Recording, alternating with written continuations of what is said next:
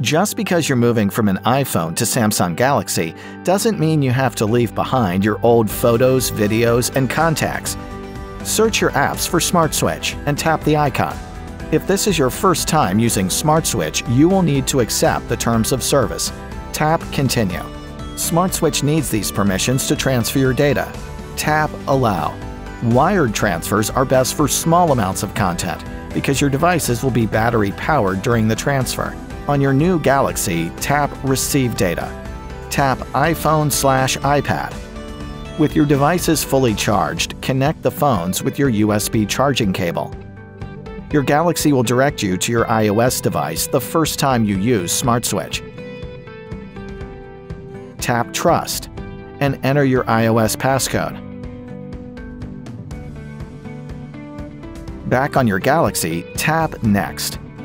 SmartSwitch will begin scanning the old phone for transferable content. After the scan, your data, such as apps, images, and videos, can all be transferred to the new phone. Select only the items you want to transfer. When you're ready, tap Transfer. You can tap Keep Screen On so the phone connection isn't interrupted by a screen timeout. Your new phone will confirm that the file was successfully sent. Tap Next, and then Done. Your photos, videos, messages, contacts, and more all have a brand new home.